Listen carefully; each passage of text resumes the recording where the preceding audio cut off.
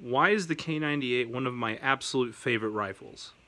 Out of all the Mauser rifles that I've shot, the German K98 is probably one of the best made Mauser rifles. The Mauser action is one of the most robust bolt action designs there is, in my opinion.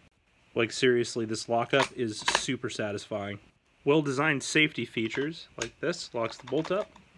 This rifle is super accurate, and 8mm Mauser is a very, very powerful round, very fun to shoot.